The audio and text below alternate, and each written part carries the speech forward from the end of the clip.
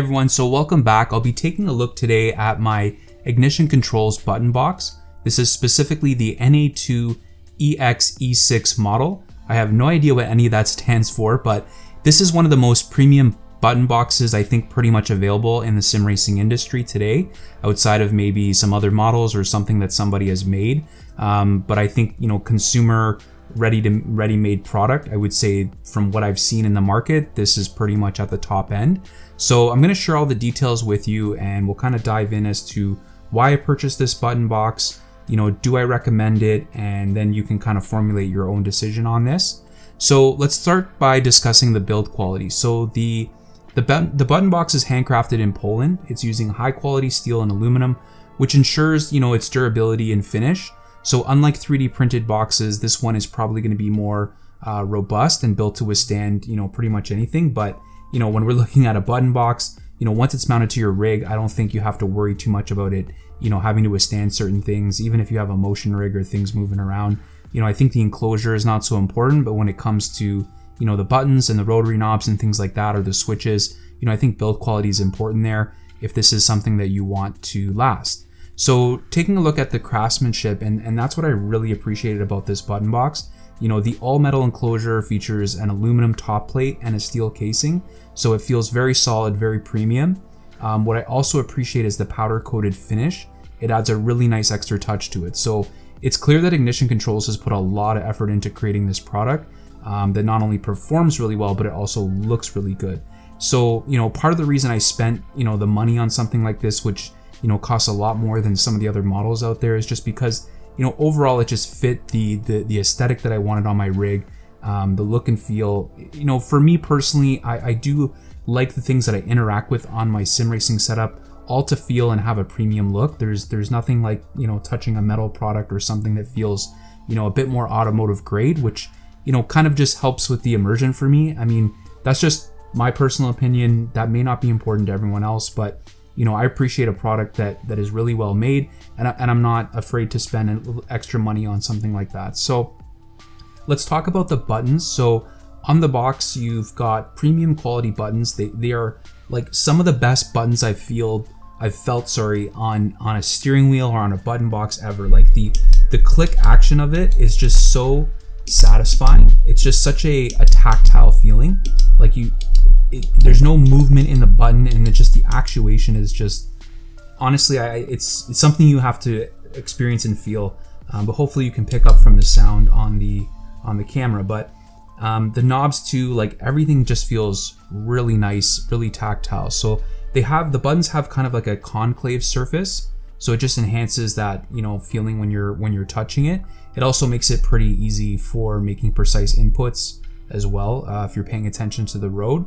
So what I also liked about this button box is I was looking for something that had some backlit buttons, but I just wanted it to be very subtle, just so that when I'm racing in you know, in the dark here with the lights off, you know, I can still see the buttons, but I didn't want it to kind of overpower the rest of the setup. So what's really nice is there's a little switch here actually that you can turn off and on the lights. So if you don't want them on, you can just flip that switch and that turns off the lights. So really nice having that there. Just adds a really cool, you know, visual element to the setup. So, and if you're someone who likes, you know, precise in-game changes and adjustments, you're gonna love these rotary encoders. Like they're not stiff enough that it's hard to press, but you can't accidentally turn, you know, or make an adjustment in air.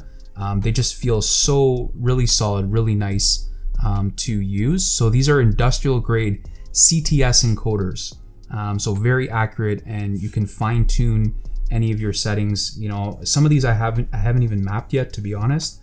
But for mapping things like, you know, traction control or ABS, or maybe you want to control the volume on your PC, so you can pretty much do whatever you want. You've got 6 of those, and then you've got 10 of the tactile buttons here.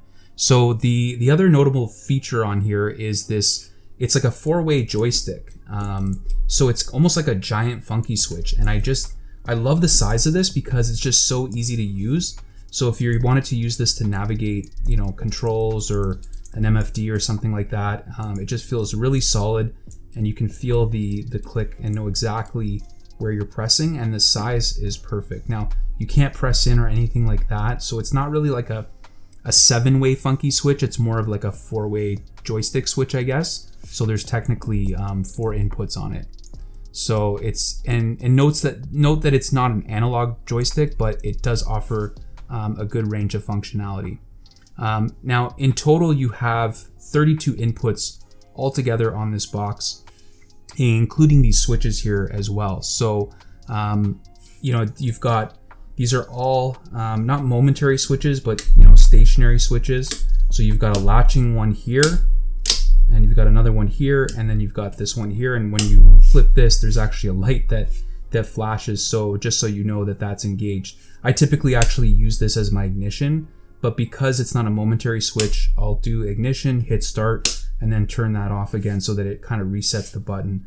I think there might be a way to get around that in something like iRacing, but I haven't really looked into it too much. But for the most part, it's fine. And honestly, once it's flashing, it kind of reminds me that it's still on, so I'll turn it off because that does get annoying. Now the highlight of the button box, which you're probably staring at here right in the middle, is this gorgeous engine start button. Like, this is something that's like right out of a real car, like just the way it's illuminated, and kind of the engine start is etched onto here. So it's just like super premium, like this beautiful enclosure, and just so satisfying when I flip this and I hit the start button.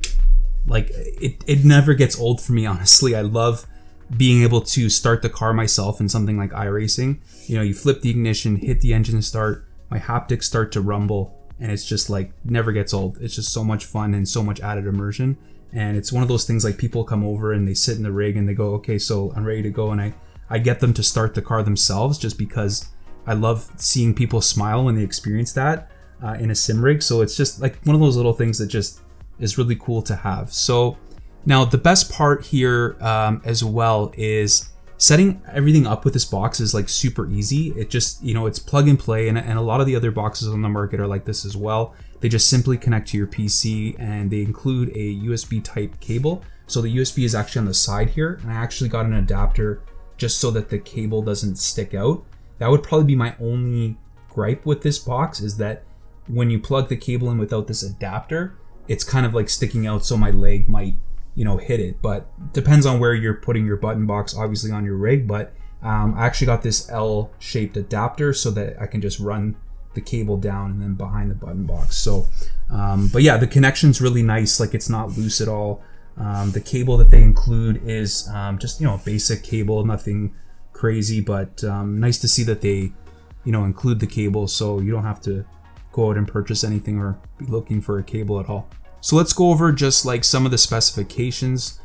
So the enclosure dimensions are 154 by 254 by 49 millimeters. So it's, you know, it's not huge, but it's not small. It doesn't have a lot of depth to it, which is nice. So I think most people, if you've got a decent sized rig or somewhere to mount this, I don't think you should have any issue.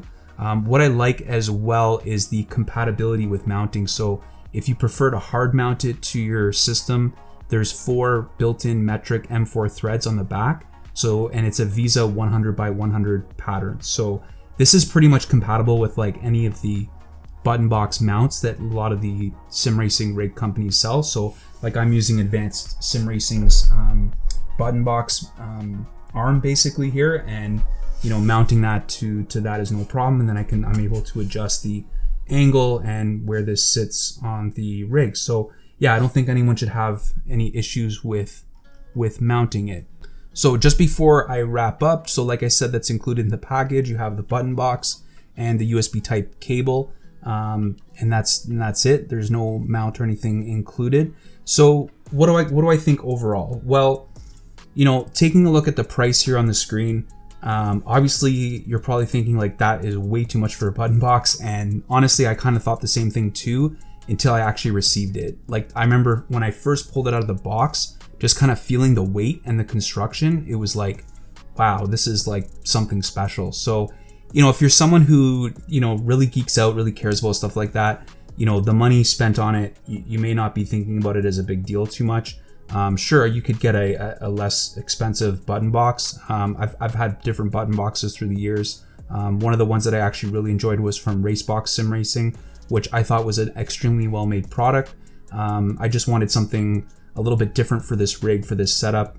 Something was all black. Like I said, have the lights, backlit lights as well, and just kind of fit the look and finish that I was looking for. So as far as build quality, like, I mean, it's for me, it's worth every penny in terms of the quality of the buttons and the knobs and the switches. Like, nothing feels wrong or weird.